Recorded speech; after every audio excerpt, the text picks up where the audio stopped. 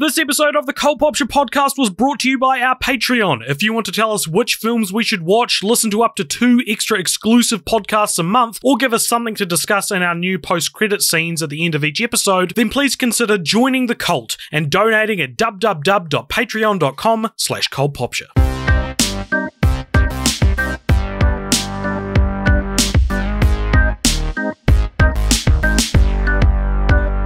Welcome everybody to the Cult Popture podcast.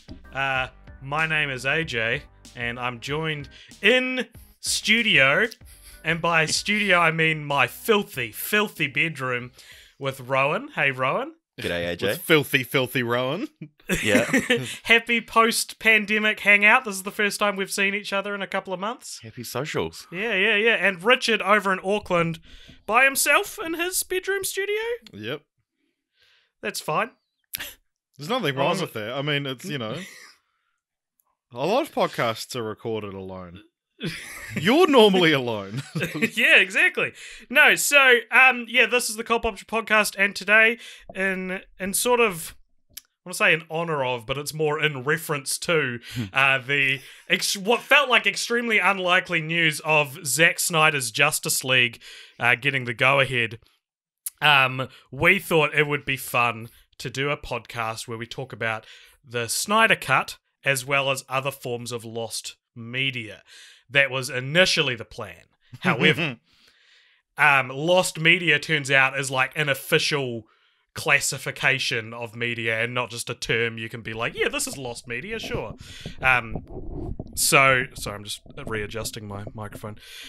So lost media specifically refers to season 1 to 6 of the 2004 TV show starring Matthew Fox. Starring Matthew Fox, yeah. No, according to the Lost Media Wiki, and that is not Lostpedia, Richard, that's just... Oh, I did all my research on that. Right. Everything I brought was just about the Hurlybird. So, yeah, even on the Lost Media Wiki, there seems to be debate as to what officially counts as lost media, but from what I can see, lost media refers to fully made films or media, whatever, that existed, but now no known trace of it exists. So, for example, there are 97 early episodes of Doctor Who which are lost, because they were old and the studio just taped over them, and the only way they've been able to recover some of these lost episodes is by people who taped them themselves on their TV. Yeah. The 1929 film The Broadway Melody, which was the second film to ever win Best Picture, is partially lost as it was shot in Technicolor, but now only a black and white version exists, which is significant because it was Technicolor before Wizard of Oz. So that's a fun one. 10 years before. 10 years before. The Fall of a Nation, which was the first ever film sequel to A Birth of a Nation. Not the first ever sequel to A Birth of a Nation. Which it was. Specifically, which it was that as well. That film is lost. Maybe for the best, because from what I understand, those films are pretty racist. That you're going to say racy. Pretty racist. So while it would be cool to do an entire podcast on just lost media, we did want to expand our research a bit, mainly because I don't think any of us have actually we want to talk about stuff from the last 10 years. Literally lost media. I don't think any of us have actually seen any lost movies, have we? So we're expanding our definition a bit to look at lost, partially lost, unavailable, unmade, or cancelled midway through production media. So movies or whatever which had intriguing early versions we never got to see, halted development midway through, were kept from the public, or in the case of the Snyder Cut, sounded like they didn't even exist really until now. Well, it doesn't actually technically exist yet. That's true, yeah.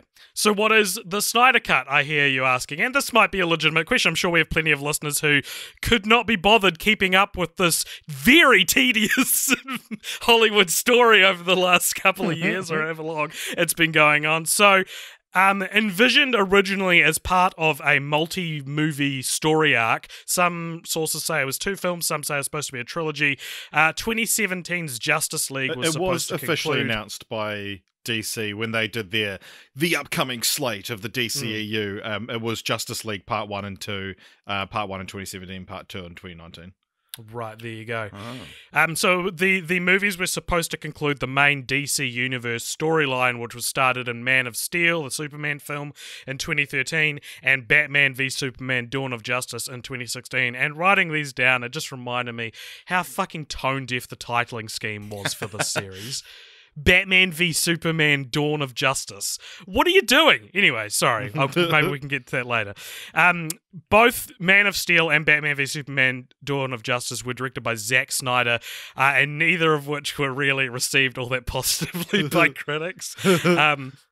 Following a family tragedy in May of 2017, Snyder stepped down from director of Justice League and was replaced with Joss Whedon, who, if you don't know, directed Avengers 1 and 2, if that's relevant, among other things. And he completed the film as an uncredited director. So if you watch Justice League now, technically, it still says directed by Zack Snyder at the start of it. Yeah. Because who would want to put their name on the completed film? Well, when it says when Joss Whedon's credit for whatever it is comes up, it appears on the same screen as a hobo sitting on the side of the road holding a cardboard sign that says "I tried" on it. Is Joss Whedon trying to tell us something? So Whedon oversaw reshoots and other changes that added a brighter tone and more humour, and cut the runtime down to 120 minutes in accordance with a mandate from Warner Bros. The theatrical Justice League was a commercial failure and received mixed to negative reviews. That's very generous. Leading Warner Bros. To reevaluate the future of the DCEU. So it's very bad. I didn't like the film. Did you guys like the film? I did not like the film. Yeah, I did not like the film either. I did not like the film either. I didn't like Batman v Superman, but Justice League made. I'm just saying my opinion. I think it's like you're trying to be better than I didn't like Batman v Superman. I thought the DCEU was going downhill before anyone else. I will say I didn't like Man of Steel when I first saw it, and I feel like everyone was a lot more warmer to that film. So in that way, I am smart. I don't like The Dark Knight Rises. So I didn't like Batman v Superman, but Justice League made Batman v Superman appear as this intelligent, brooding, kind of philosophical movie. Because also, Batman v Superman got a director's cut as well, which everyone, Snyder fanboys anyway, say, drastically improves the film. I bet it doesn't. It doesn't. It improves the film. Oh, but drastically? But, it still has all the same sort of overall problems. Rowan, were you a DC fanboy at one stage? I have a vague memory of it's 2016. You come up to Auckland where me and Richard are flatting at the time, and we have, as a joke, a Batman v Superman poster on the wall along next to our Space Jam and Speed 2 Cruise Control and 50 Shades of Grey posters.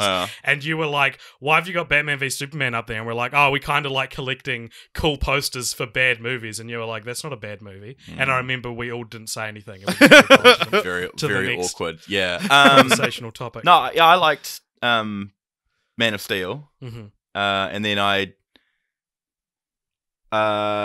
when I first saw Batman vs Superman, there was lots I didn't like about it, and then kind of as I sat with it, I just didn't mind it. I didn't dislike it.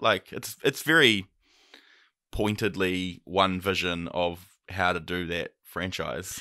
And I think that's the nicest thing you could say about the DCEU is that compared to Marvel, their individual films do feel like they have more directorial direction, flavor than a lot of the Marvel films, which almost in a lot of ways feel like they're directed by the same person. The thing I'll say for Batman vs Superman is it's comically trying to be a gritty, grown-up version of the superhero genre to the point where it just gets absolutely ridiculous.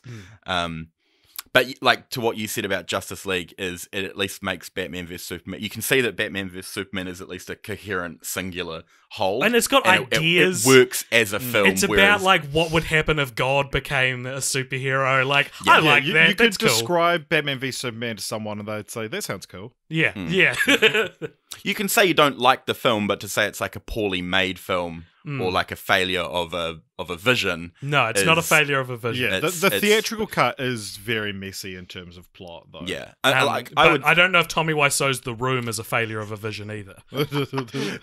But you can still look at The Room and go, "Oh, it's incoherent and it's not well made."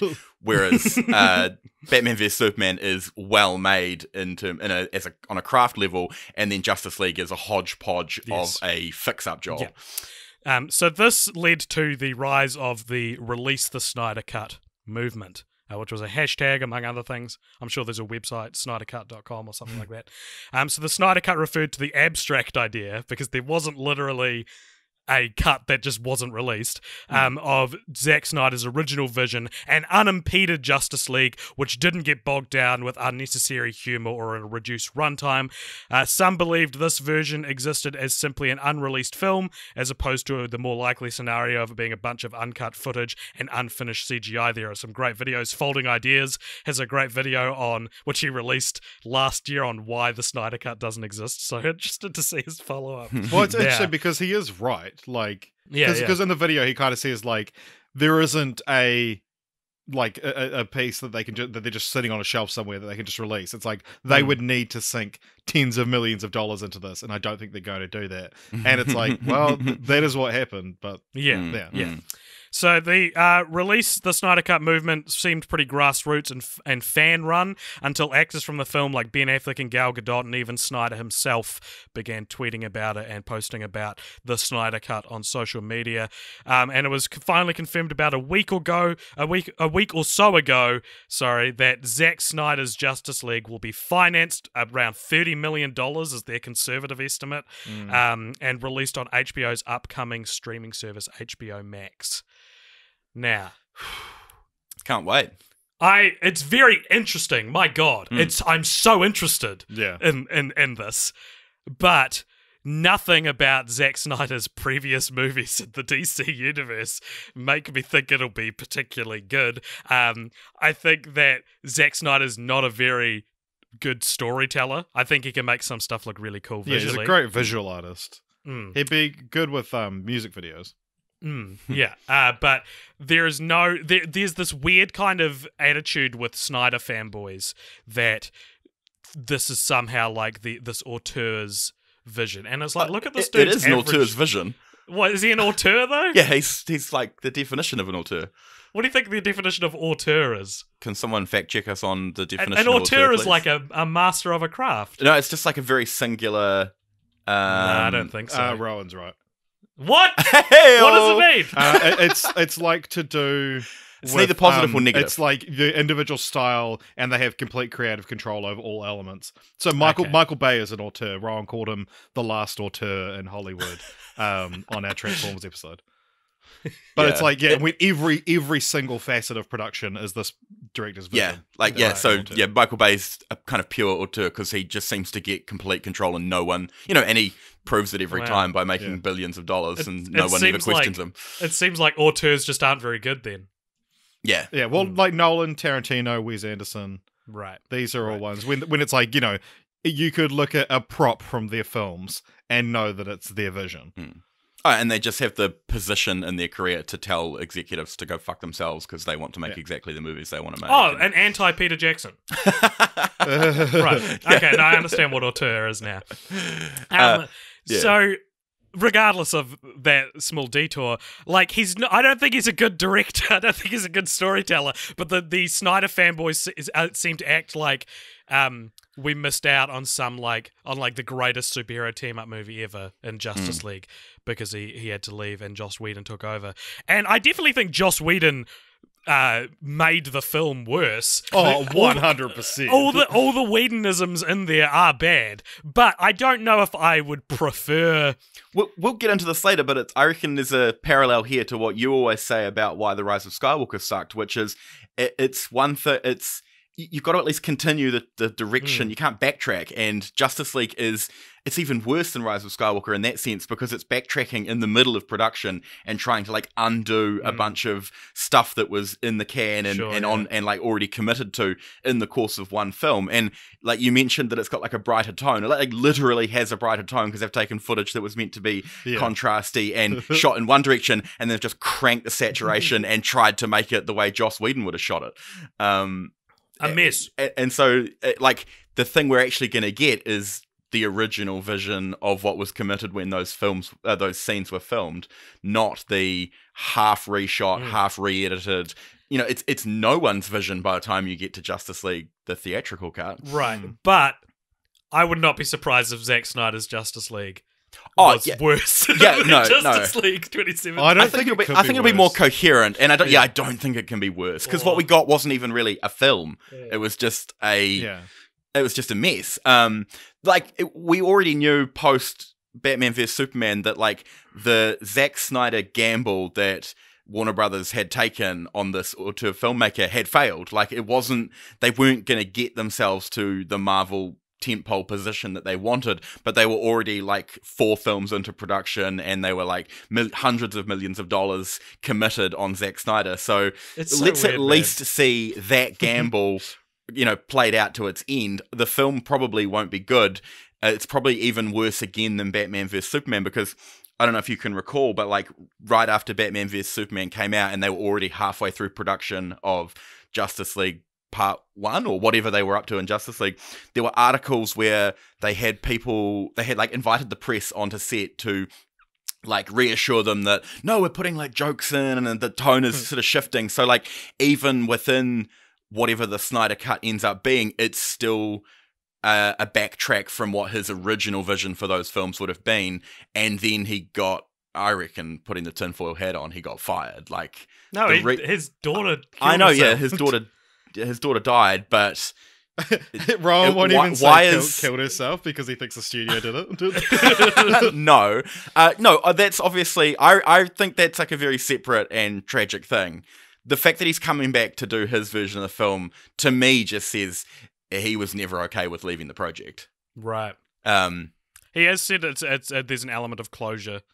To it, which I can understand. I'm just saying, the fact they even chose Zack Snyder as the director to gamble their cinematic universe on was, why would you pick Zack Snyder? He'd just done Sucker Punch, his worst film, and now you're this is the guy that we'll pin everything on. I don't know. I think, but he'd done Watchmen, which was a fanboy favorite, and a taking superheroes grittily and adultly serious, and then. Yeah, his first film out of the bat was Superman, which shouldn't really get the adult gritty treatment. Weird choices. Going back this far. I guess a team of executives were looking at what Marvel was doing, which was skewing very family friendly, and it was already owned by Disney at that point. They were right, what's out on the superhero craze that isn't just a direct copy of Marvel, and so that's why they were happy to greenlight all good ideas. Zack Snyder doing his very filmy kind of. Let's take superheroes seriously, which... All good ideas, it's just Superman is a weird one to start with that philosophy.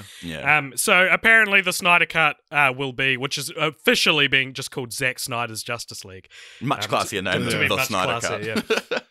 Apparently it will be it could be 4 hours long, or 6 hours which just long. sounds like you don't know...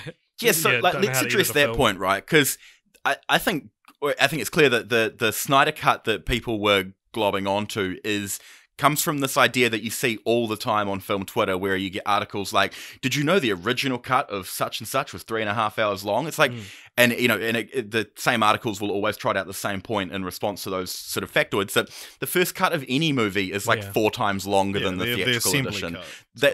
The assembly cut, the work prints of Justice League were, of course, going to be much longer, and the ones that Zack Snyder had completed were, quote-unquote, the Snyder Cut, but they also weren't finished films. They were just versions of everything they'd shot. So now we get this, fire up of, now that the Zack Snyder's Justice League is going to be a thing, there's, a fan petition to release a 4-hour cut of Star Wars Episode 3, and it's that film doesn't exist. And sure, 4 hours worth of footage might exist, but you're dredging up, you're just extending the ins and out points of every scene to make it longer. That's not actually more story.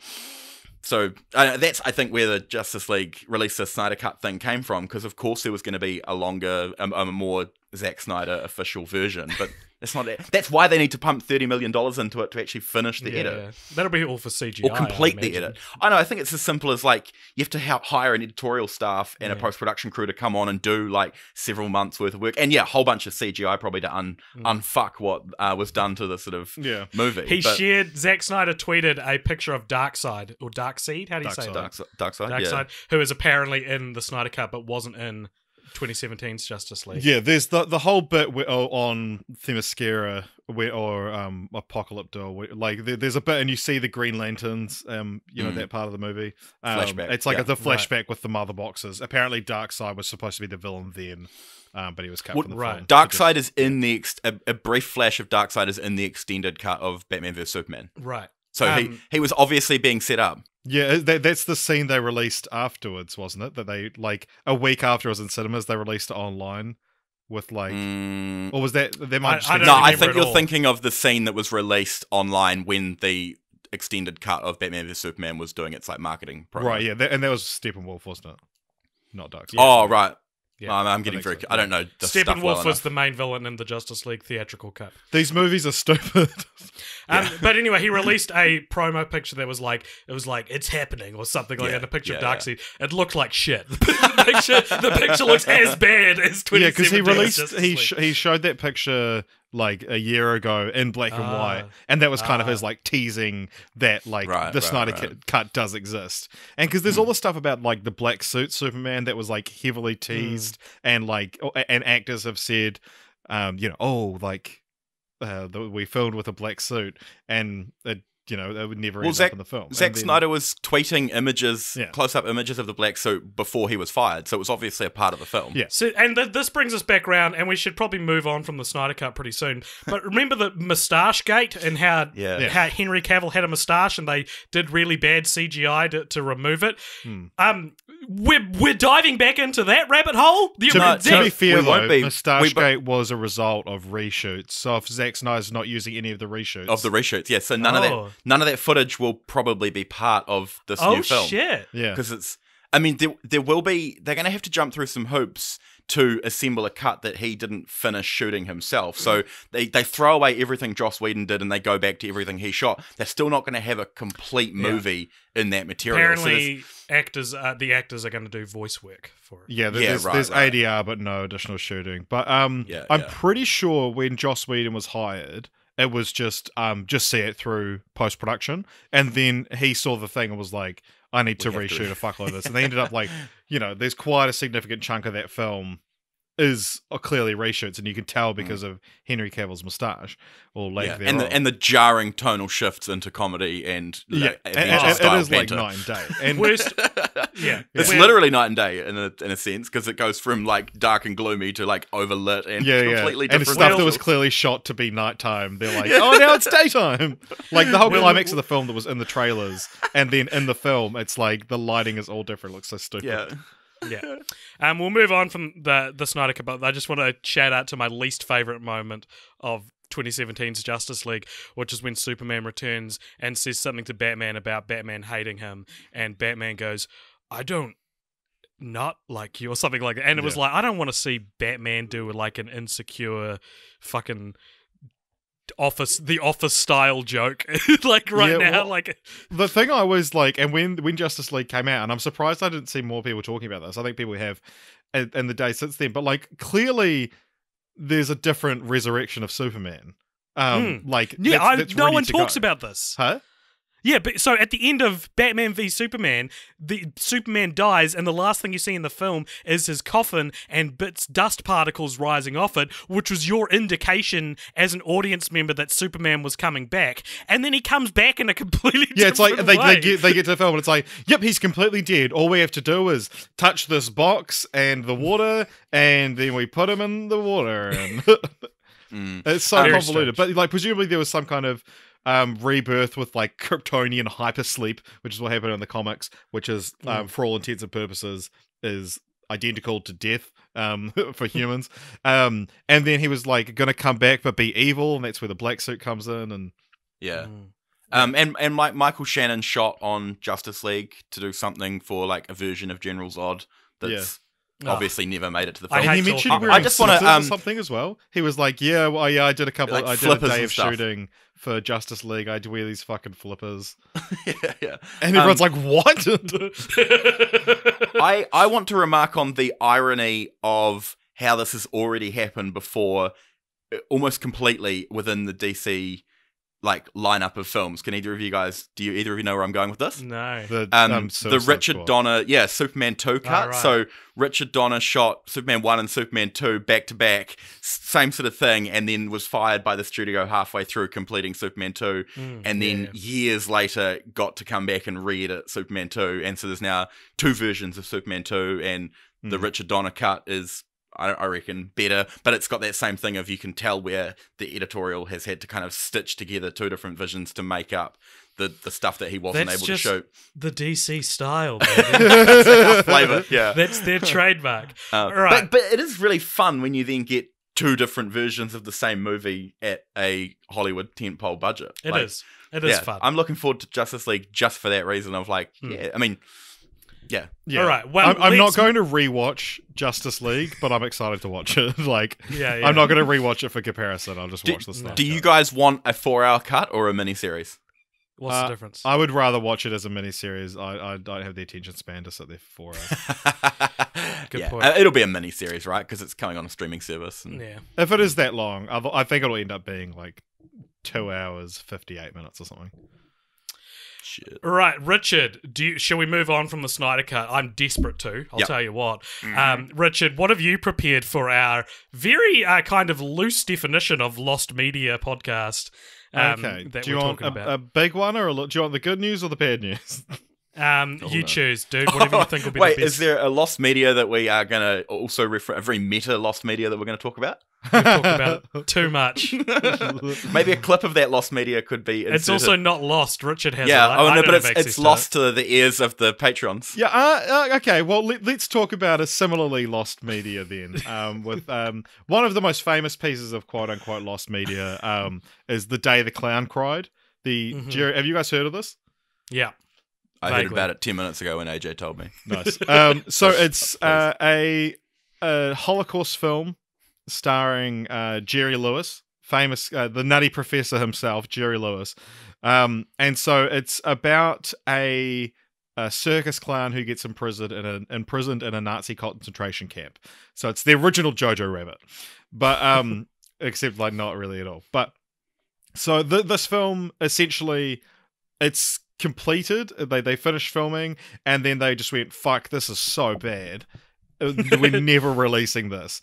And so there's been, and actually the entire plot is available online, because there are there's few people that have claimed to have seen the entire film. Harry Shearer from The Simpsons is one of them. So he said he saw a rough cut in 1979, which is when the film was supposed to come out. And he said about The Day the Clown Cried, with most of these kind of things, you find that the anticipation or the concept is better than the thing itself. But seeing this film was really awe-inspiring, in that you are really in the presence of a perfect object. This was a perfect object. This movie is so drastically wrong. Its pathos and comedy are so wildly misplaced that you could not, in your fantasy of what it might be like, improve on what it really is. Oh my god, that's all you can say. Wow, so it's actually is real fucking bad then. Yeah. Wow. And so, when this was in production, it was very controversial, because it's the same kind of thing actually that we saw, but much worse, with Taika saying, "Oh, I'm doing a Nazi comedy," and people go, "Fuck, Taika, the Thor Ragnarok guy he can't do serious. He's going to tackle Nazis."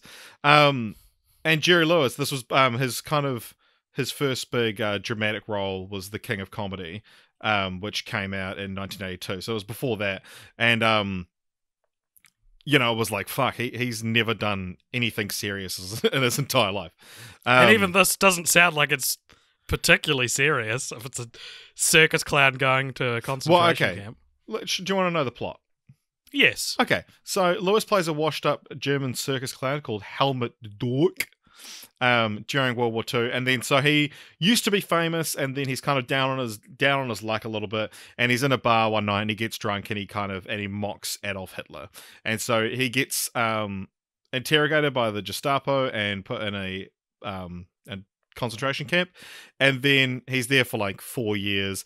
So he tries to like brag to everyone around him that he's like actually this famous performer, and they don't really believe him, and he's kind of like an outcast in the concentration camp. And then a bunch of kids end up coming in, and they go, "Oh, you're a clown. You should perform for them." And he does, and then they don't really like it, and so everyone beats him up. And then while he's lying, sulking about his predicament, he sees through on the other side of the camp, like through a fence, where the Jewish prisoners are held because they were kept segregated, and he sees a bunch of Jewish children, and he performs for them, and they love him, and so he gets this new audience, and so then eventually he's ordered to stop performing for them, and then because it's strictly forbidden, and then he's like, I can't see the kids unhappy, so I have to keep performing for them. But then the SS come and put an end to that. And then he's put in solitary confinement for a bit. And then the SS gets an idea. They go, Jewish kids love this clown. So he ends up having to like accompany the kids to Auschwitz. And so he ends up being like a Pied Piper used by the SS to lead the children into the like gas chambers.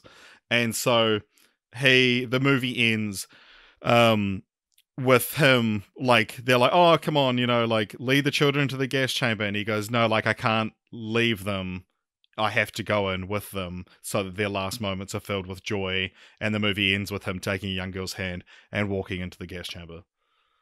Why would you want to make that movie? That's such a, like, everything about that, as someone who's written things before, as we all are, like, I would get to that point and be like, I don't really like this.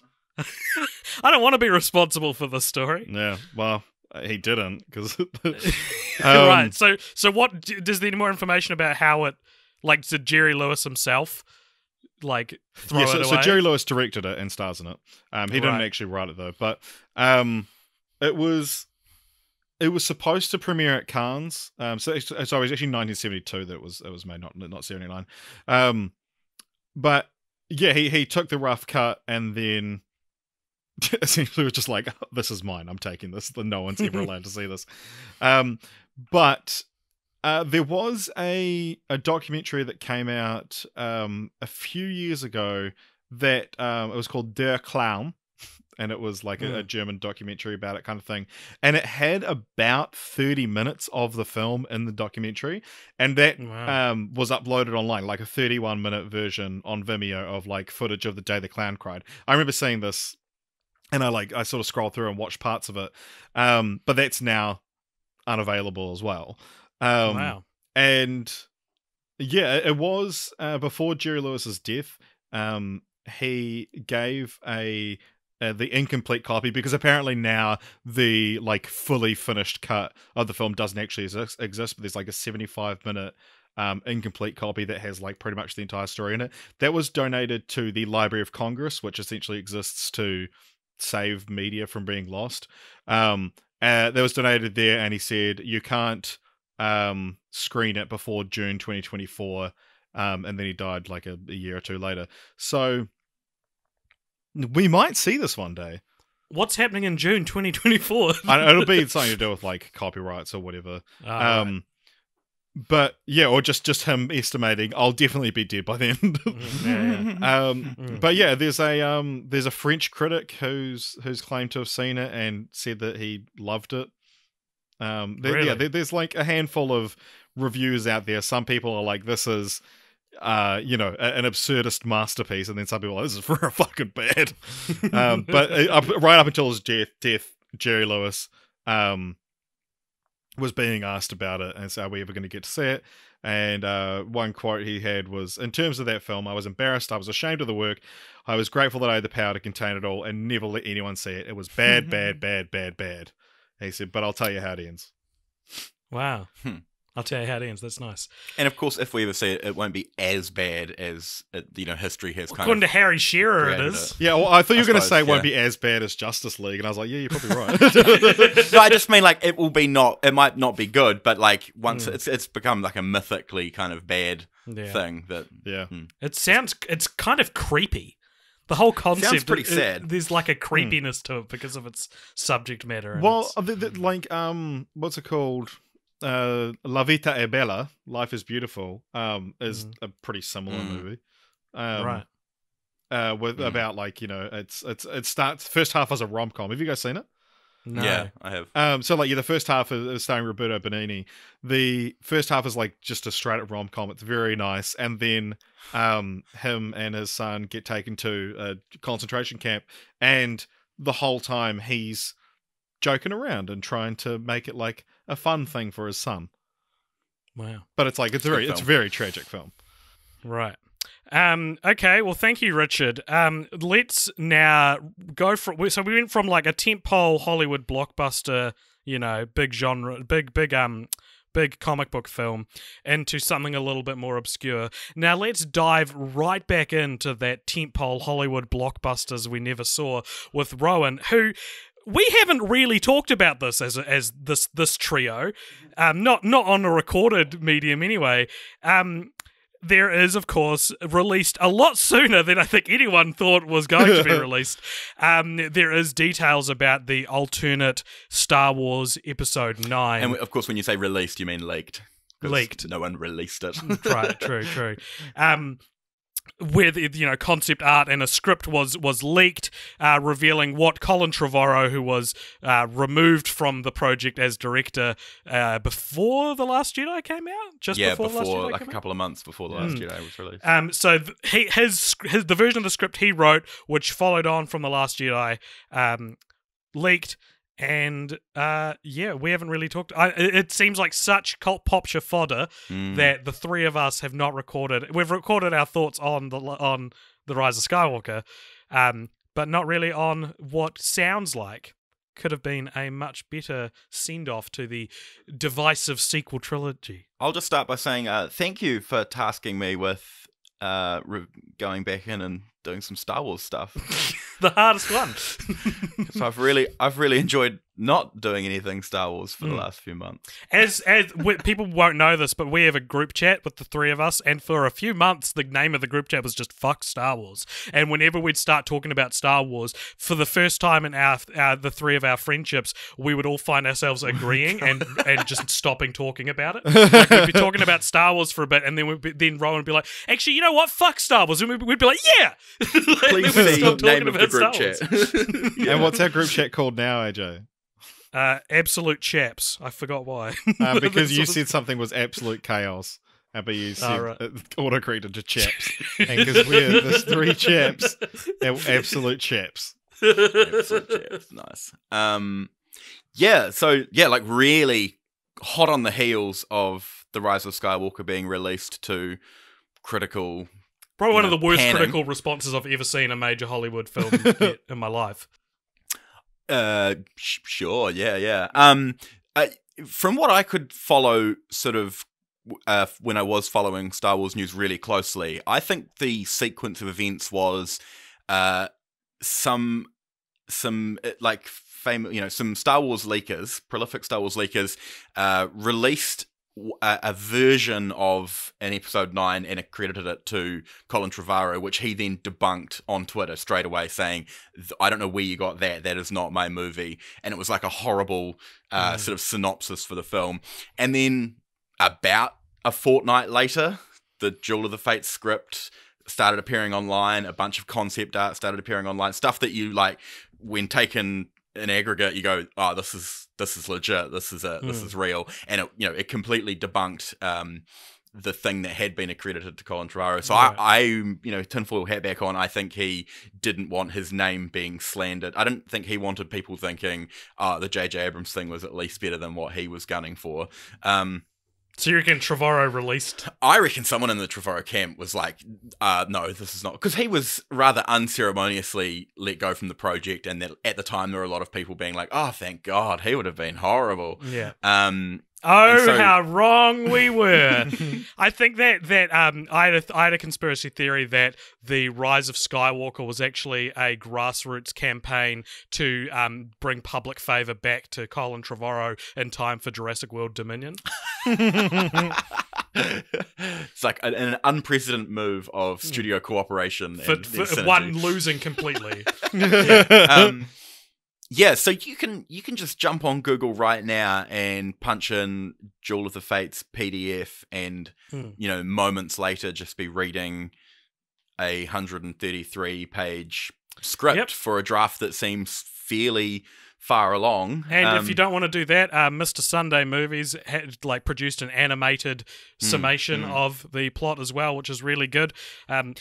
Here I am giving a shout out to a channel that has 10 times more followers than we do, but there you go. But if you're interested in what this version of the film would be, I would recommend reading the script, because it's as close to, it's written to be readable. Like it's you get sort of moments where you're like, oh yeah, fuck yeah, this is great stuff. Like the action sequences kind of play out. If you can get your head around reading scripts, which usually takes a couple of pages to kind of fall into that rhythm, you start getting a sense of what kind of movie this would have been. And do you want me to just run through the plot? Can we do not don't spend 20 minutes on it, but so brief spoilers for a film that was never made. The Duel of the Fates takes place sort of they don't sort of ever clarify when what the time gap between Rise of Skywalker and Duel of the Last Jedi and Duel of the Fates was, but it's clearly some time has passed. Characters are described as being like Rey in her initial description is described as not being the girl we last saw, but a grown woman, powerful and strong. Like Hux has grey in his hair, so and the galaxy has moved on quite a bit. They're in the grip of a sort of totalitarian lockdown. Imagine if it was 15 years later. I think it's about 10 years later. That's cool. It's a pretty sizable jump. Wow. So the whole thing sort of opens with a sort of heist gone wrong, which results in our hero characters stealing a Star Destroyer. And there's, it's very, the setup initially is very reminiscent of the start of Return of the Jedi.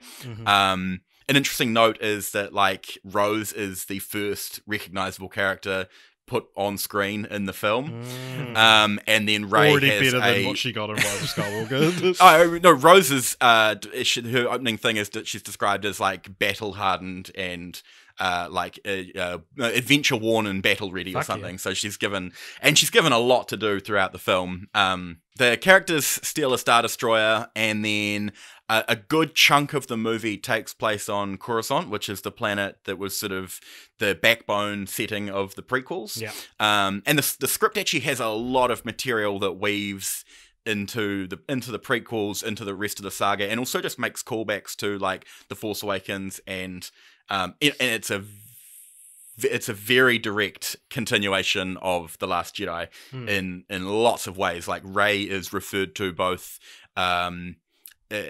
she's characters call her and refer to her as the Last Jedi in a way that feels very sort of living up to the promise of the Last Jedi. So the main sort of middle chunk of the film involves the Resistance characters sneaking onto Coruscant so that they can hijack the Jedi Temple and send a message out to all the systems, because the First Order has locked down the galaxy and blocked all transmissions and done a sort of blockade thing. And so they send out a beacon, and we probably would have got a sort of sequence a lot like Lord of the Rings Return of the King, where the signal fires burn and we go through different places, and you can sort of just tell that the plan there would have been cue John Williams, do your thing, man, make the give us a brand new piece of music that's just absolutely epic. And then Kylo Ren's whole thing is going off to a temple and exploring the world of Mortis, which is not something I'm super familiar with, but I know enough that it's a pretty deep cut from the Clone Wars cartoon series. So the film actually makes a lot of deep cut Star Wars connections that would have made the sort of super fans would have made them really happy, but it's the kind of stuff that you'd blink and you'd miss it if you were just a regular fan. Which is ideal, right? It's not the it's the there's a lot of fan service in the film, but it's not the kind of like punch you in the face. Don't you remember the original trilogy stuff that JJ did for The Rise of Skywalker? The most on the nose piece of fan service, which I think would have been quite cool, or could have been quite cool, is Kylo Ren has a Empire Strikes Back style confrontation with a vision of Darth Vader, where you would have had a pretty cool sort of fun, visual iconography. To me, that's the iffiest part that I read, but I could see it being cool, but I could also see it being like, we got Darth Vader in the sequel trilogy, are you happy now, everybody? Well, no, for me, the iffiest part is this film would have been the first time that Rey and Poe had shared scenes, and they go very quickly for a romance subplot between them, which they're both fine actors, so I reckon they could have really pulled it off. It just kind of feels a bit, I don't know. But then Poe and Finn are gay for each other, so so it's like, again, they jettisoned any Finn Poe romance, which I guess just probably from the top down from Disney, they didn't want to do that or something. But so anyway, I read this script again this morning in preparation for the thing, and the one thing I can say about that romance subplot is it does allow them to address the stuff that the prequel trilogy set up about how Jedis aren't allowed to have attachments, and it is their way of sort of incorporating that into the script and letting Rey become her own Jedi and sort of abandon all the pretenses of that ancient religion. The film then sort of climaxes. So does Kylo Ren meets like a Sith? So Kylo Ren kind of gets his Vadering storyline where he becomes dependent on the mask, and he gets a new mask, and he kind of becomes his own Vader, all while going on this mission to discover more about the Sith. He temporarily gets a new master who teaches him to be kind of this force-sucking vampire who like kills people, but then very quickly he kills that master and becomes his own thing again. So there's even more of the like killing the Kylo Ren's attitude of killing the past. I feel like you don't need to do it twice, but all right. It's I kind of, that's a bit that's iffy for me. The whole, they introduce this thing of like sucking the life force out of someone to restore themselves. Because anyway, and then the sort of the best thing that this film does is give Finn a storyline where he give Finn a storyline, full stop. Like, there you go, give Finn a storyline.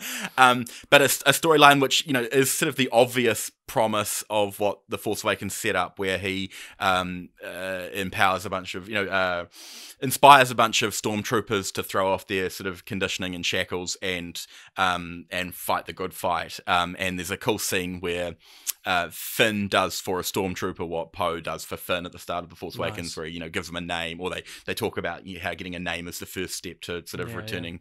And there's like immediate chemistry. And then the sort of they send out the message, and then there's a huge big sort of people rising up in the streets type of thing to overthrow the First Order on Coruscant, and it gets a bit iffy at the end where Rey and Kylo Ren sort of fight, and then at the last minute, you get a very similar beat to what happened in The Rise of Skywalker, where Leia sort of reaches out to Ben, and Kylo Ren only hearing his mother's name that's all it needed to happen to hearing his mother's voice. All it needed to happen to turn him around. Yeah, it's a very sort of it's just cheap.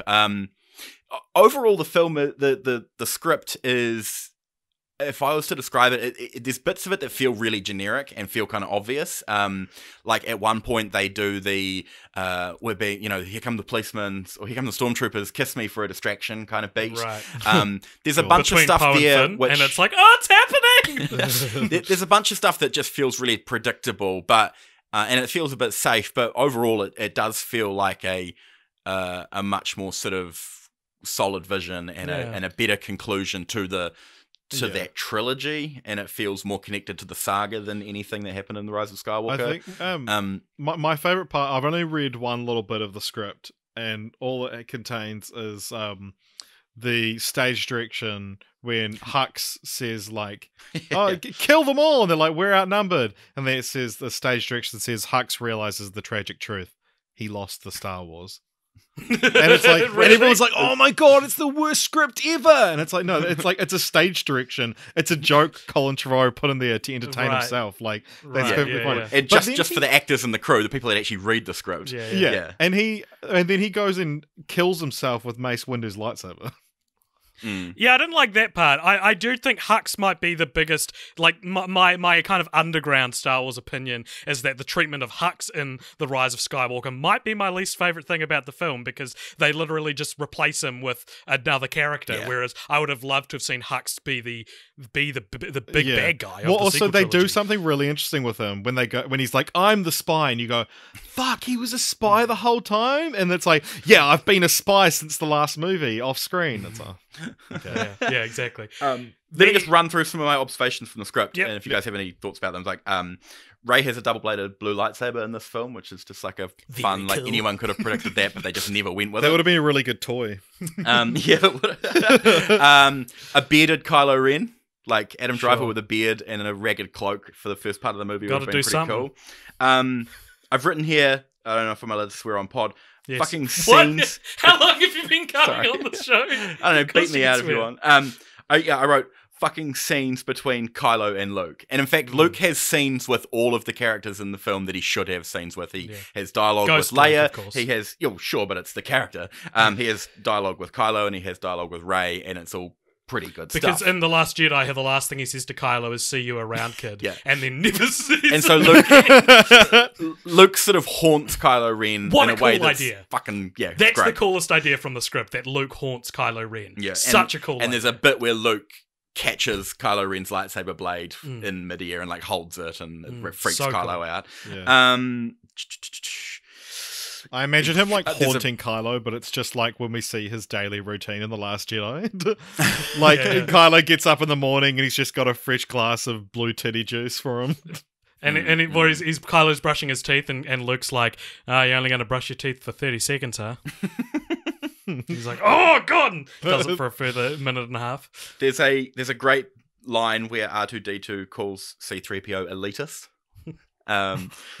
It continues the promise set up of The Last Jedi of regular people being Force users, and there's a child character who's sort of like Broom Kid, not Broom Boy, but there's a reflection of that beat being sort of fulfilled by this film.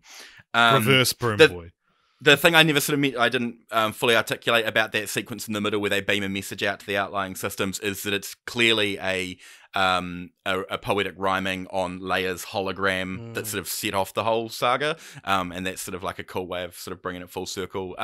Leia obviously has lots of scenes and lots to do in the film, and she's an actual character in it, and I guess this gets to the to why this film never got made. If we want to speculate, Carrie Fisher died, and they had to reassess what they were going to do for episode 9, and this film you couldn't just cut the Leia stuff out. Really, you described all of it without mentioning Leia once, and it sounded fine. Yeah, sure, but I mean, sure, you'd have to I don't know, read the script, because she's in there a bunch. And she has a sort of an exchange with Kylo at the end when they force connect or whatever.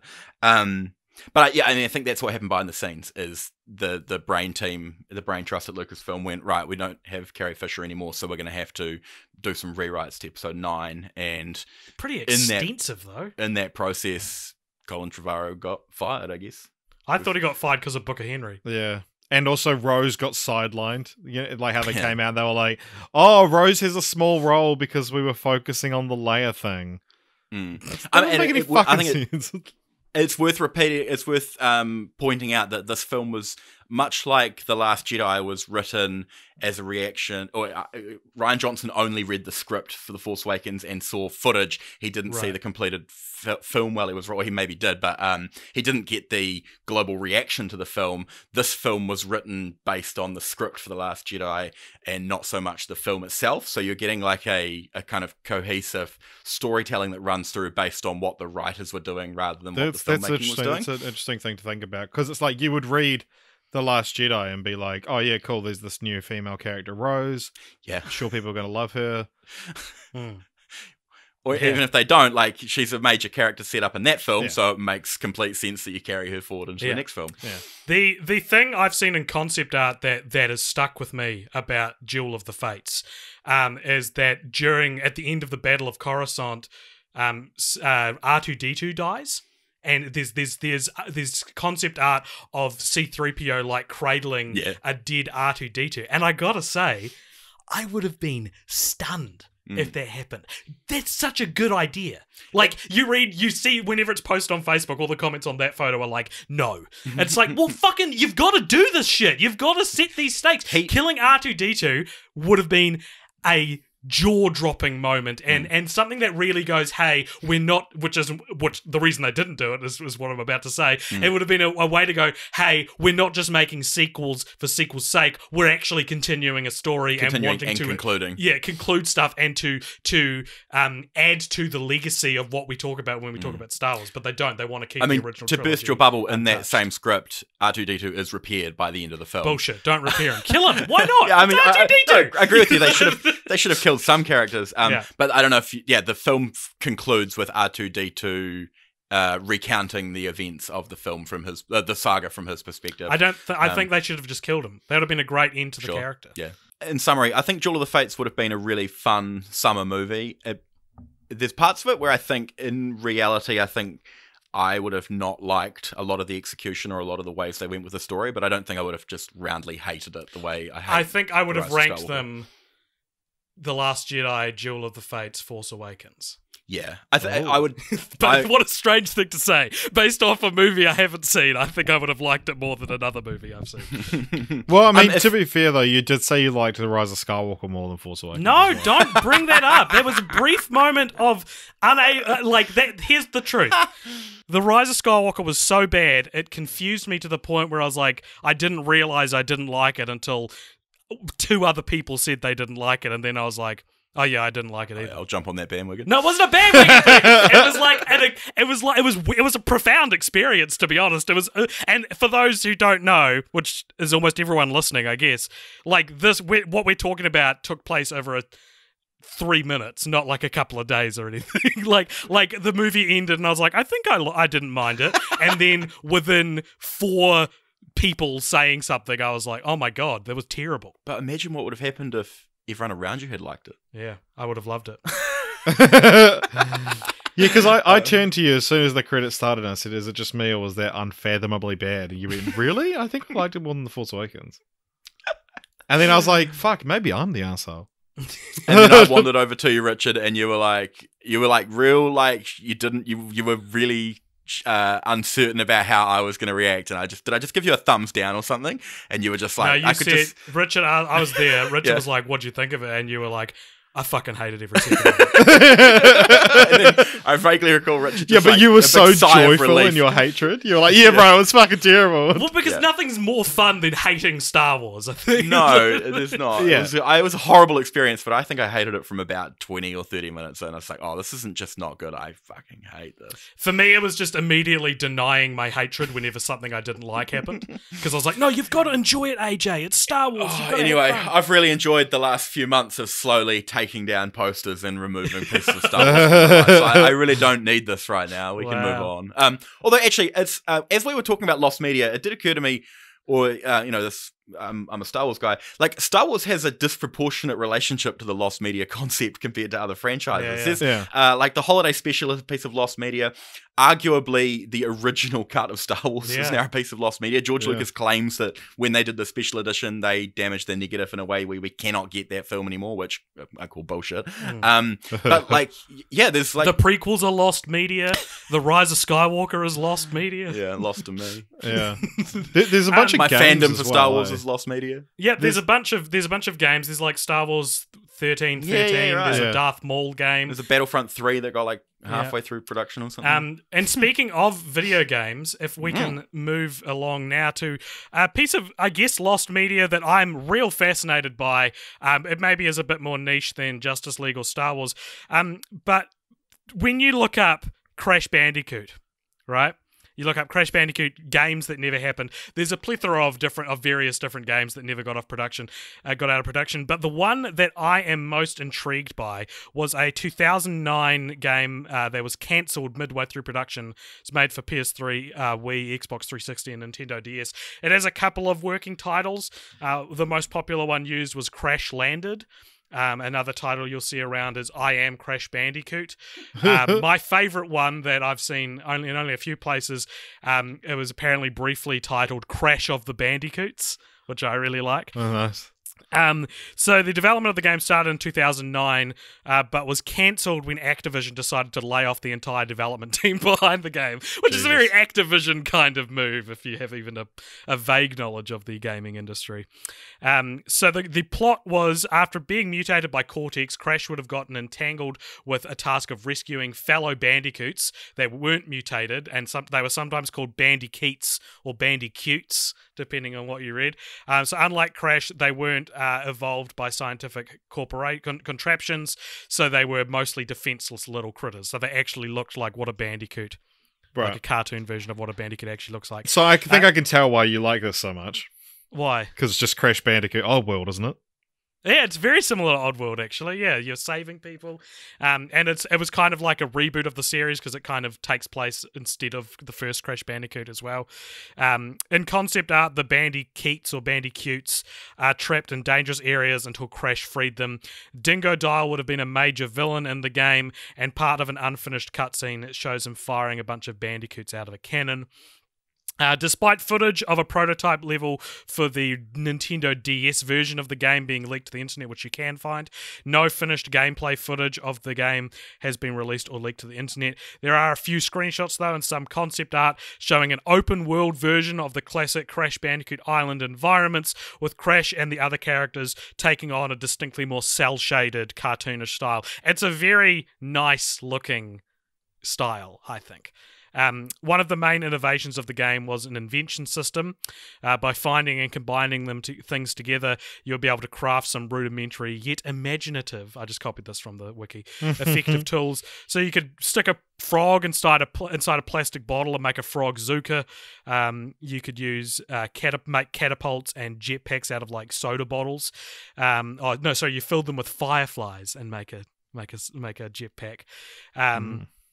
And the Crash was going to have an upgradable health bar, and judging by some screenshots, this was coupled with the humorous detail of Crash losing his pants after taking too much damage. So when you're on like your last health point, you're just running around in underwear. And here's something, I'd looked up this game before, and I didn't know this part. The game was going to be accompanied by a directly related spin-off called Crash Team Racing. Not to be confused with the original 1999 Crash Team Racing. So it would have been a racing spin-off, which looks... There's a trailer for it online. There's like a prototype released of it. It looks fucking awesome. So they only made 4 characters, which was Crash, Dingo Dial, Polar, and a new character called Land Shark, who would have debuted in Crash Landed. And the karts would have been fully customizable with tires and bumpers and engines. So you could alter the karts so that they can do different things on the same track. So on one level, there'd be like a vertical wall you can only drive up if you've got suction cup tires on. So each track would have replay value, essentially, because you could finish it in different ways. And another addition was special moves unique to each of the characters. So Crash could spin, and Dingo Dial could use his flamethrower. It's a cool looking pair of games. Tell you what, you guys should look into it. Are you much into Crash Bandicoot, Rowan? I don't have a PlayStation. This has been a very alienating segment of this episode for you, then. Rather, it's interesting though. We did have to talk about more than just movies, though. I think if we're doing a media episode. I've got a different spin to throw on Lost Media for the end as well. So, Richard, as a fellow Crash Bandicoot fan, what do you think of that game? I actually don't think it sounds very good. What? Well, because this is coming after Mind Over Mutant and Crash of the Titans, and yeah, I just think it would have been maybe a fine game, but you'd be like, why is this Crash Bandicoot? Right. That's what I'm picturing. I did just, as you were talking, looked up the gameplay footage of the kart racer, and that looks quite fun. Yeah. Yeah. So there you go. That's my when we assigned roles for this podcast episode, we were like, do a big one and a little one. And my little one was a lot bigger than my big one because I did not want to talk about Justice League for as long as if we did. But yeah, okay. Well, Rowan, you just briefly teased that you. Oh, no, we should save that to the very end. Have we got any other movies and things to talk about? All right. Well, Richard, do you have another piece of lost media you'd like to discuss? Yeah, I do just want to briefly give a shout out to, speaking of video games, there's a game called Wild that the trailer was released in 2014, and I learned a new word this week, vaporware, which is, it sounds like malicious, but it's essentially for when something is, it's essentially the lost media version of video games, or like software. It's just vapor, it doesn't exist. Right. But the sort of conceit of it was made by the guy who made Rayman, and the whole kind of idea was that it's set like millions of years ago, and you can control like any animal. So you can like fly around as a bird, and then like become an elephant, and then Could you also control what game is it where you can play as everything? Is it the same one? I think it's probably that, but it never came out, and it's probably never will. And you can play as like flowers and bugs and atoms. Yeah, I think that's probably it. Yeah, and then also universes and stuff. Yeah, maybe not. But anyway, yeah. So this was announced and has a gameplay trailer in 2014, and every now and then I go, it must be out now, and I'll look it up. But now it's like, yeah, it's considered vaporware. Oh wow, that's a shame. Yeah. Okay, so my little one, and also keeping this podcast timely. There was an article written in the last week or two about the original writer of the film Yesterday, and so this is similar to Duel of the Fates, that it's like quote unquote lost media. I mean, we don't have a script, but it's just a version of a film that was never produced. So Yesterday being the movie that came out last year about the guy who, after some kind of unexplainable global event, he's the only one who can remember the Beatles, and then he writes passes the songs off as his own, struggles for a couple of days, and then gets a phone call from Ed Sheeran, who goes, "Do you want to be famous?" And he goes, "Yep." And then he is an overnight success, biggest star in the world. So this guy Jack Barth, that's Barth, is the original writer of the script. So he was 62 when he sold his first feature script for Yesterday. His version was called Cover Version. And it was acquired by Working Title, which is the studio, and then eventually became Yesterday. And Richard Curtis was like, it seems like as soon as he got the script, he was like, "Yep, you're getting a story by credit. I'm going to make it my own," kind of thing. And because he just liked the idea, and so Jack Barth was like, went to Hollywood and was like, "Hey, I'm a writer. I sold my first script at 62. Like, that's a pretty cool story, don't you think?" And they go, "Nah, well, we really like the story that Richard Curtis and Danny Boyle are working together for the first time, so we're kind of gonna hide the fact that you had anything to do with this."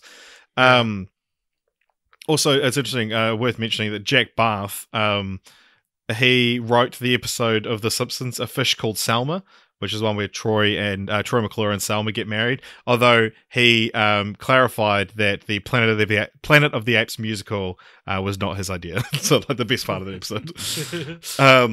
But so the most interesting thing I think that came out of the story is his original thing is, so he came up with the idea for Cover Version when he was lying in bed one night and thought, "Fuck, if I came up with Star Wars now, I wouldn't be able to get it made. I just don't. I don't have the connections." And it's not like like if I was the first person to come up with it, I wouldn't be able to do it. And so it seems like it was quite a sobering tale, like that a lot of creatives can relate to, that it's all about the message versus the messenger, and that in Cover Version he doesn't become an overnight success. He's stuck real, and that brief moment in Yesterday is essentially, sounds like it's the entire film, where you realize that I know I'm sitting on gold and people don't care because I'm nobody. Which is, I think a lot of people struggle with that, and that's kind of Jack Barth's life. It took him till age 62 to sell his first script. But Richard Curtis came straight out of college, was mates with Rowan Atkinson, who hit it big, and he was like, "Sweet, let me ride your coattails." And so to Richard Curtis, if you have a good idea, you will inevitably end up rich and famous, because that's how his life worked out. And he presumably just thinks that everyone out there who isn't famous just hasn't had their good idea yet. And so, that's the most interesting thing I sort of got out of this, is that it's so relatable, the Bath version. Yeah, totally. Like, we're a podcast that's gone for 5 years, and we're the best podcast in the world, and we still have under 500 plays per episode. But so I have to be honest with you guys. I actually come from an alternate universe where Cult Popture is the biggest podcast in the world, and so I decided to invent it myself, and it's nowhere after all this time. Ring, ring, ring, ring. Hello, it's the guy Mark from Maron. It's Ira Glass here. Anyway, yeah. So there is like a lot of so Richard Curtis claimed that he just got told the idea and then wrote the script himself, but there's like a lot of similarities between it. Like the character's name is the same, and there's a lot of similar story beats, and it's like there is the love story, but it's not as big a part of cover version. And they both end on a joke about not remembering Harry Potter, which weirdly Richard Curtis credits to Sarah Silverman. He's like, yeah, Sarah Silverman. I met her at a party and told her the idea, and she said, "Oh, it should end on a Harry Potter joke," which is in Bath's original script. So. It's maybe this is. I mean, I'm definitely on Bath's side here, so I don't want to give Richard Curtis any leeway here. But it's not an incredibly hard ending. Yeah, joke it might just be a joke you come to thinking about that material for long enough. Yeah, for sure. Because in Yesterday, like Coca-Cola doesn't exist either, and lots of things don't exist. Yeah. But yeah, I mean, that was the most interesting part of the film Yesterday. The idea that it's not the material, it's me. Like, he can't get success. And then... Yeah, and that's one of the things I hated about Yesterday, was that I was like, if the Beatles didn't exist, first of all, you wouldn't fucking have Ed Sheeran. Like, if you made those Beatles songs, no one's going to hear them. It's what is, and it sounds like my grievances was exactly the kind of film that Jack Bath had written. And also like the fact that in Yesterday, it's not like he hit it big on SoundCloud or anything like that. Like how people actually become famous when it's like they are just really talented, but they don't have the platform. It's just Ed Sheeran happens to be watching like public access television in a small town at like 11:30 at night, and hears the song, and like that's the ridiculous part of it. Was like, oh, he's creating some buzz online, Yeah. But then the not ridiculous part of that is it takes a huge hand up from an established success story for the main character to get his break. Like, And also, I also didn't like, and Richard Curtis has done this twice now that I can think of, as he does, I'm sure we've talked about this on the podcast before, like, he's got two films, About Time and Yesterday, although I don't even want to call Yesterday his now, where it's like, there's like really intriguing sci-fi concept mixed with a love story, and in both films, he clearly cares more about the love story than the rules of his own universe, and I don't know. It's not a Black Mirror episode. Yeah, but I don't. I can have a love story in there as well, but I don't. That should be secondary to the much more interesting. Like, I can watch a love story anytime. Well, yeah, I think that's the thing. Is like About Time is like, oh, it's a love story, but it has time travel, and it ends up actually being like, a father-son story, and I really like that about it. But it's just the whole, like, everyone's wondered if I could go back in time and like claim whatever piece of media as my own and write it, like, would I be able to get it? And so Yesterday is, and this is what Jack Bath said, and they said that's kind of the most upsetting thing about it, is that it's actually, cost him a lot of money and all this stuff, because it's now, he can't tell people he made Yesterday, because they go, no, you fucking didn't. Richard Curtis did. But he said the one thing that Yesterday, he said people, the film got kind of mixed reviews, but everyone thinks it's a great idea, and that was what was his. And then Richard Curtis ruined it and gave it mixed reviews. And so now it's like, talking about, so time travel doesn't feel like it's a wasted concept on About Time, because it's like, there's trillions of, no, they're not trillions, it's stupid. There's hundreds, thousands of time travel movies. But like yesterday feels like such a unique singular concept that it does feel wasted on this. Like I would love to see cover version or like any other, but like it feels like the Beatles is the only artist you could do it with, really. Yeah. But yeah, I mean the whole go back in time or alternate universe where you came up with the idea first. It's the sports almanac fantasy. Yeah. Yeah.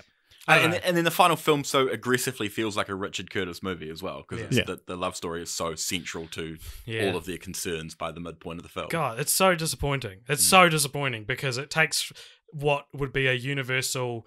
When you just had the idea, when you guys were talking about it in your most anticipated and all you knew was the nugget of the idea, you were calling it like your most anticipated film. I thought it'd be great. I love Danny Boyle. I'm okay on Richard Curtis, but I thought it'd be awesome, and it ended up being, I don't know, I didn't hate it, but it was rom-com. That's the thing, like wrong in all the wrong ways. People ask me what I thought of yesterday. I gave it 5 stars. I fucking loved it. Oh, that's right. Yeah. But like I was really like if I rewatched it again, I'd probably. The flaws of it would probably, get at me a little bit more. But it'd be a very I was just really in the mood for Rise it. of Skywalker situation, wouldn't it? It was exactly what I was in the mood for, and I just had a great time with it, and sometimes and I think that's Richard Curtis films that they're just like if you're in the right mood and you want to like have a nice love story, you'll he makes feel good rom-coms. Yeah, and I felt good. Yeah, he was like, dude, I think I like that more than The Force Awakens. All right, Rowan, what is your final one for the episode? What is your I have just lost media? There's 2 pieces. This isn't the tease I had before. There's 2 pieces of lost media that like it's just like on point to kind of talk about, and that I reckon is all the footage of Eric Schultz playing Marty McFly in Back to the Future, and Stuart Townsend playing Aragorn in Lord of the Rings. Like those are examples of lost media that we just like. It's so tantalizing because it exists somewhere, and wouldn't you just love to see like it's kind of what we're going to get out of Justice League is alternate versions of the same movie just with a completely different spin on it. But what I was teasing before is we could maybe roll this into a little PSA. Have you guys ever lost media? Like we've all made stuff. Oh, right. Have you had that hard, like that, that just guttural, crushing experience of losing media? Is this something you genuinely want to talk about, or was this you going, we can talk about it briefly. Man, I can't think of a second option, so I'm going to... Nah, it just occurred to me before. Oh, nice. No, fair enough. I've had a hard drive stolen and I've had a hard drive corrupt and stuff that I made was on there and it's just gone. I have stuff I deeply, deeply never want to see again get deleted off YouTube. I'm only saying this because you asked me, but when I was 13, me and my friends made like a very bad version of like Jackass, like us doing like trying to do silly stuff, and I remember I uploaded them to YouTube, and because there was licensed music in it, they stripped the audio out of it, and I no longer had the original versions on my computer, and I couldn't get it back because the audio had been stripped out of it, and that's the most I can relate to your sentiment there, is that I had a video that I lost forever because YouTube took the sound out of it because it had Animals by Nickelback in it. You're in a good riddance kind of situation. I have a couple of things I made at broadcasting school that I'm like quite proud of that I probably could find potentially, or if I like spoke to people I haven't spoken to in years, I could like maybe find copies of it, but I know where they are on the desktop of my MacBook that hasn't turned on for like 6 years. Yeah. Okay. Well, back up your media, folks. Yeah. 2 is 1 and 1 is none. Wow. What backup services do you guys use? Google Drive. Yeah, Google Drive. Oh, okay. I mean, more like, whatever. Okay. Actually, as of 2 days ago, some lost media that Cult Popture has now is the behind-the-scenes footage of Winger and Troop, our Star Wars web series that we started and never finished in 2017. I deleted that off the hard drive, off the Google Drive, because it was taking up too much space. And I was like, I'm never going to edit this. Aw. Well, I'll just be the one to shout out to the piece of pop culture Cult Popture Lost Media that I want to see, which is the episode that you guys will apparently never release unless someone puts forward a truck ton of money. $1,000 on Patreon, Richard will give you access to it. We have enough patrons where now you guys can all just I think what you need is just rally together. A teaser, like insert fraction of a second of that episode here. No, it's the day the clown cried of Cult Popture. Like that actually, but then it's funny though. There is actually a lost piece of media about that because we did another podcast called "Why Did I Do That" with our friend Charlie, who we had on Spy Kids, Film Franchise Fortnights, and so we went on and we recorded like a 2-hour podcast talking about our experience because the whole idea of why did I do that, and go check it out, is that like. He gets guests on and they come and tell like embarrassing stories, essentially things that you've done that make you think, why did I do that? And we went on and told the entire story and got like really personal and like all of our like where our relationship was at the time. And then we we sent the files to him via WeTransfer. And it takes after 7 days it deletes them, and it got to like 6.5 days, and we messaged Charlie and we're like, dude, download our files. And then he was like, oh yeah, and he did. And then it got to like quite a while later and it still hadn't been released, and then he messaged us and was like, hey guys, so I accidentally lost your files, do you guys still have them? And neither of us did. And so now, and then he just ended up releasing an episode saying, I lost the episode about Cult Popture's lost episode. Oh. Man, it makes you wonder how much lost media is like WeTransfer is responsible for, or Google Drive is responsible, or Snapchat is responsible for, Like so many, like... I think of all the drawings I forget to save on Draw Something, and I'm like, that's lost media. Yeah. Well, cool. Well, if that's all we've got, I hope you guys have enjoyed listening to our rundown of some of our favourite or most interesting pieces of lost media to, tangentially coincide with the news of the Snyder Cut. How we come up with our off weeks a lot of the time is like, right, what's a big news story? Okay, this. How can we compartmentalize this with other examples? Let's do that. So this is one of those episodes. But I enjoyed it. I enjoyed talking about this, and a lot of it was very interesting. So maybe we can spin off this idea into, maybe we can do an episode on something other than Star Wars? Yeah, other pieces of lost media, or literally actually what is classed as lost media or unmade sequels. Like maybe we can do unmade sequels would be a fun one. Let's do unmade sequels. Yeah. Or like maybe after this podcast comes out and gets like a lukewarm reception, then give me the chance to edit it and release the Richard cut of this podcast. Let's do it. Well, if you want to hear that cut, then please make sure that you're subscribed to Cult Popture on all our channels. I'm going to see my computer there, Rowan. I'm going to write down the outro on that computer in whiteboard marker so that I can just read it from now on. Nice. But yeah, you can find us on Facebook, YouTube, Instagram, Twitter. We're all at Cult Popture. There's also the Cult Popture podcast YouTube channel, which is what you might be listening to this one on. And you can also email us at cultpopturemedia@gmail.com. You can join our Discord and chat with us every fucking day. We talk on that Discord, so come and join us. It's a lot of fun. Every fucking night. And at the moment, we currently have 69 members. Ooh. So come and ruin that for us. Come and ruin that milestone for us. And we also have a Patreon if you want to support the show. Patreon.com/cultpopture. Speaking of which, let's transition now into our post-credit scene. Fuck Star Wars. For this episode. Seamless. Fuck Star Wars. Fuck Star Wars. Fuck Star Wars. Amen.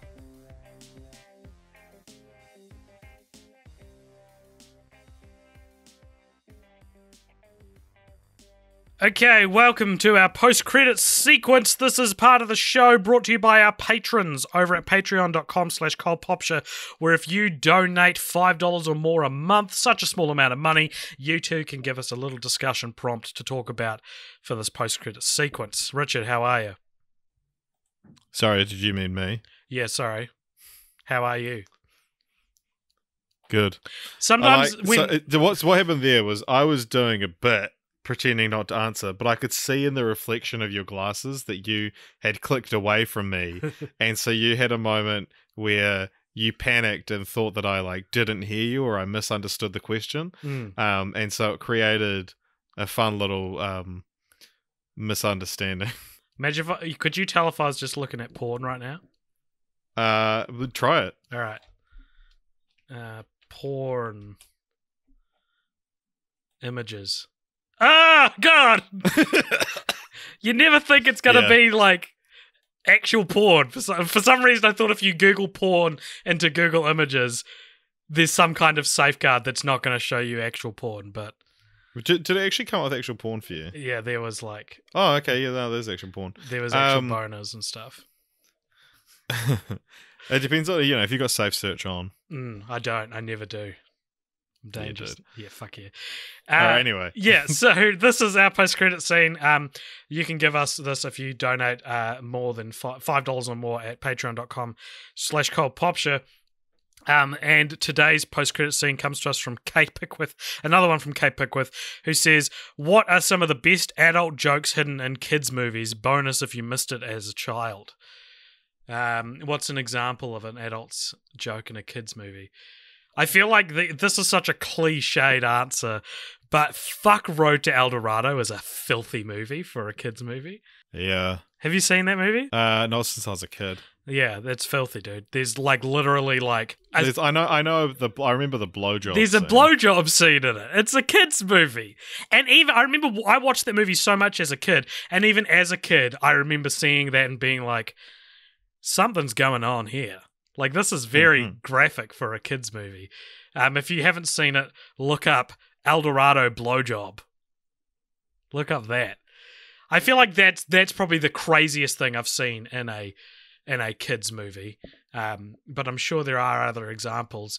There's that scene, we must have talked about this before, but there's that bit in Shrek where Lord Farquaad is watching Princess Fiona on the magic mirror over and over again, and people say you see him get a boner, but it's just, for me, it's just this real uncanny valley sequence where it kind of feels like the camera's staying on him for a bit too long, because he kind of like looks down at his crotch and then like pulls his sheet up and looks real nervous. And it feels more like a joke that doesn't land than anything else. But, 20 people would have animated that scene, so someone knew what was going on. Also, I think just the fact that his name's Fuckwad. Yeah. That's one. Do you know what? I think I got that when I was a kid, though. Yeah, like that's the thing. It's like, and like, do you think he's compensating for something? Like all these, like I feel like I got them. Well, I didn't necessarily get that because I didn't know what the word compensating was when I was 7 or 8. But I remember hearing he was Lord Farquaad and thinking, because of fuckwad, which was a common expression in the playground when I was in 2001. But that then makes me think it can't be fuckwad. Because it's too obviously fuckwad that how did that make it past? The only way Farquaad makes it past like the board of censors or whatever is by them explaining it's actually means something else. I've always assumed that, and I think I've read it somewhere as well. What does Farquaad mean? Oh, it's just bonus. The name of the character closely resembles fuckwad. All right. Yeah, oh, there you go. All right. Better living, everyone.